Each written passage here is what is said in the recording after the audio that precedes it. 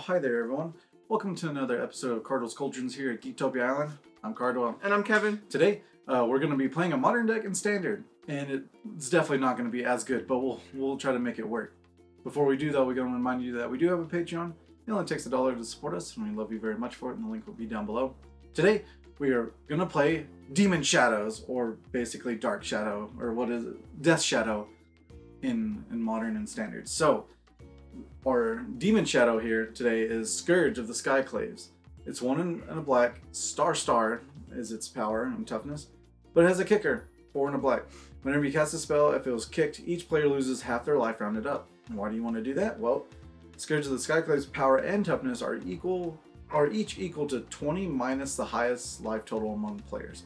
So even though you have to hurt yourself, you also have to hurt your opponent at the same time to hopefully get this guy going. And to have a 19/19 that can do some damage seems pretty cool. Yeah. The first guy we got otherwise is Fireblade Charger. He is 1 red for a 1/1 Goblin Warrior. As long as he is equipped, he has haste. And when he dies, he deals damage equal to his power to any one target. Yep. So we'll be able to pump him up in the enchantment and swing and go for it. Sometimes you want to target yourself to make sure your Scourge can get in there more. So he has versatile for a 1 mana. The next one is Kroxa, Titan of Death's Hunger. He's one of the only remaining Titan left to be able to play. It's a black and red 6/6. Enters the battlefield, sacrifice it unless it was escaped. Well, when it enters the battlefield or attacks, each opponent discards a card, and then each opponent who didn't discard a non-land card this way loses 3 life. So therefore it helps get them down for cheap.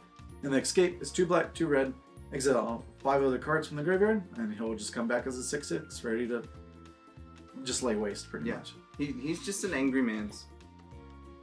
The next guy we got is the Stormfist Crusader. It is a red-black for a 2/2 menace. At the beginning of your upkeep, each player draws a card and loses 1 life. Yep. So this helps you get lower for the shadow, and it just gives you free card advantage. Exactly, and it helps them just go down further and further as well. And we have to have it because it's a kill spell and a creature. It's Murderous Rider. It's 1 and 2 black. He's a 2/3 lifelink. Dies put in the bottom of the owner's library. But it has Swift In, which is 1 and 2 black. Instant Adventure. Destroy target creature or planeswalker, you lose 2 life. So therefore it can help you go further down. And that is it for the dudes. Now we're going to the spells. We got Shock. 1 red, instant, deal 2 damage to any creature or player. Yep, seems perfect. Yeah. The next one is Feed the Swarm. It's 1 and a black sorcery. Destroy target creature or enchantment. Opponent controls, you lose a life equal to the permanent's converted mana cost.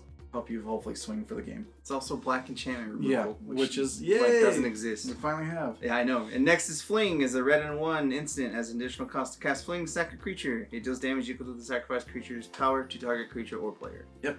If you get this opponent, or both y'all are less than 10, then this is automatic kill for sure. Yeah. Next one is called the Death Dweller. It's 2 and a black sorcery. Run up to 2 target creature cards, convert mana cost 3 or less from the graveyard to the battlefield. Put Death Touch and counter on them, and then a menace counter on one of them as well, or 2 on 1. That's weird how they worded it that way. But anyways, so this is a way you'd be able to get your combo piece back up and running and even more dangerous. Demonic Embrace. It is 2 black and 1 for an enchantment. You enchant a creature, gets +3/+1 and has flying and is a demon. You may cast this from your graveyard by paying 3 life and discarding a card in addition to paying its other costs. Yep. So this helps you fuel the loss of life, and it also puts in the graveyard for that card we just talked about that you can just return the dude to play. Yeah. So you kind of just cheat the system, and it works out pretty well. Yeah, exactly. And the fact that you can give your dude evasion to get through. Now to help with it is Grim Tutor. It's 1 and 2 black. Search your library for a card and put it in your hand, and then you lose 3 life. So you can go get your combo piece and just help you get there. Yay, Grim Tutor's back. Yeah. Inscription of Ruin. It is 1 black and 2 for a sorcery. It's got kicker 4, and you choose one. If the spell is kicked, choose any number instead. Target opponent discards 2 cards. Return target creature card with current mana cost 2 or less from the graveyard to the battlefield. Or destroy target creature with current mana cost 3 or less. So yeah, it does everything that you need a black card to do. Especially bring 2 back, or make them discard, or kill a dude. So it's all good. It helps you out for sure. Next one is Treacherous Blessing. It's 2 and a black enchantment. When it enters the battlefield, draw 3 cards, and then when you cast a spell, you lose a life.